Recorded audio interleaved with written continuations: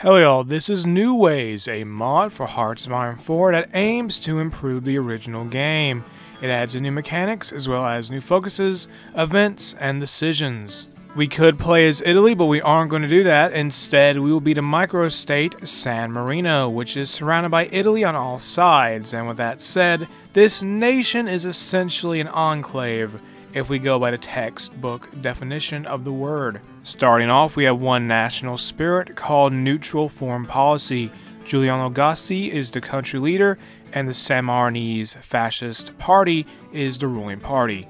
And unsurprisingly, because of that, fascism is the ruling ideology. Gassi historically was a captain regent of San Marino 5 times, as well as the de facto leader of the nation from 1918 to 1943. For some context, due to the way San Marino's government operates, 2 heads of state must be elected by the legislature every 6 months, and these heads of state are called the captain's regent. Now, as for Gassi, he fought for the Italian army in World War I, and then came back and became the Secretary for Foreign Affairs in 1918. He founded the San-Marinese Fascist Party in 1922, then in 1923, after forming a coalition with other parties, and with perhaps some help from Italian fascists, his party won the election. Then in 1926, no one could really run against him due to the other parties being banned, and thus San Marino became a one-party state. The way the country was run was greatly inspired by how Benito Mussolini ran Italy. Moving forward to 1943, when World War II was going on, Italy surrendered that particular year, and San Marino fascism kind of fell apart as a result. Gassi tried to make a new fascist party, but that itself would only last until 1944. Looking at our military, we have one single unit, and in the commander department, our country leader is the commander. Something important I need to tell you is that our division template is 1 battalion of light infantry, and that is 100 manpower. 10 of these would be 1,000 men. This should give you an idea of what San Marino is working with here. Moving on to technology, we have up-to-date weapons, early fighters, and I'm sort of shocked by this, but also close air support. Let's begin our mini focus tree. We shall complete domination of Gassi, development of agriculture, expansion of vineyards, Muscat, San Marino, and reconstruction of Titano. It's only a few days since we started, and Giuliano Gassi has decided to abandon the neutral foreign policy, and that means we will no longer have that national spirit. San Marino will most likely now start affiliating itself more and more with other fascist-led countries. The national bloc wins in Spain. Regardless of this political victory for them, there may still be a Spanish civil war in the near future. It is still 1936 after all. There is a coup in Bulgaria, and Italy at this time is fighting in the Second Italo-Ethiopian War.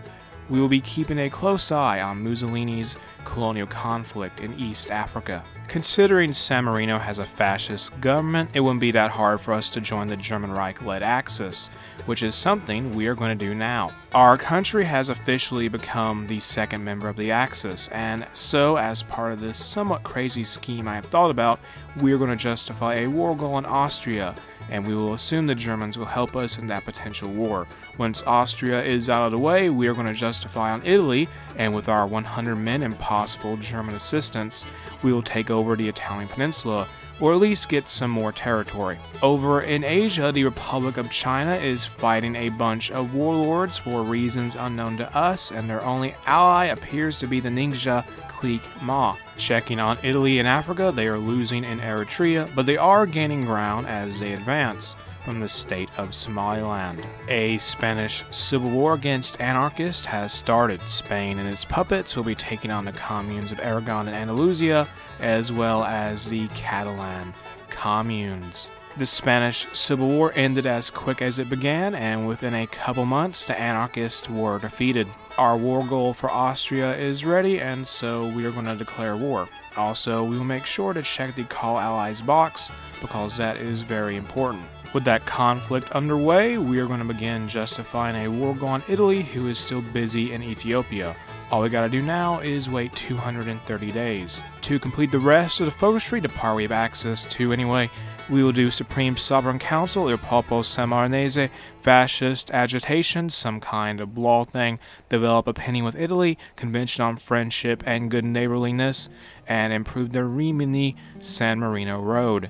Update on the Second Italo-Ethiopian War. Italian Eritrea has been lost completely, but that earlier push from Somaliland is still ongoing, and on that front, Italy could soon reach the capital of Ethiopia. By using a special decision mechanic, we will be able to purchase weapons at the cost of political power.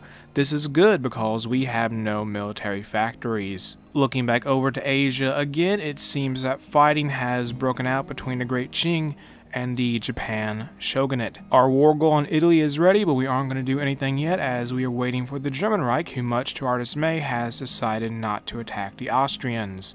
While we are unable to count on Hitler's aggression right now to accomplish our goals, there is still a chance the Anschluss will take place soon. Off in the Middle East, an internal conflict is going down in the form of a civil war in Persia between the imperial state of Iran and Islamist Iran. The Japanese shogunate, now the Japanese Empire, has joined the Axis. As for their war, they look to be making good progress as they smash into the Qing defenses. Italy joins the Axis, and thus our grandiose plans are ruined. In other news, Gibraltar fell to the Spanish, who are clashing with the British, which may have to do with a Spanish invasion of Portugal. Of course, now that Italy is in the Axis, Germany decides to invade Austria. We could maybe strike at the Vatican, and we would most likely win in any kind of potential battle, but they have their independence guaranteed by the Italians, so that may not be the best idea. Liberia has lifted an embargo on us, which I wasn't aware there was one in the first place, and the Second Italo-Ethiopian War in terms of casualties has so far nearly 600,000 for the Ethiopians and 330,000 for Italy. The USSR expands into Europe by integrating Finland, which had been ruled by the Communist Party of Finland, I think. Soviet officials refused to acknowledge descriptions of the recent assimilation of Red Finland as aggressive. San-Marino and its population of less than 40,000 will not be stopped in its quest for martial glory. With that in mind, we will justify a war goal on Valencia, which is a puppet of Spain. The Spanish state, which we will have to fight alongside Valencia, is crumbling thanks to territorial losses from combat. Hopefully they stay alive long enough for us to start our war.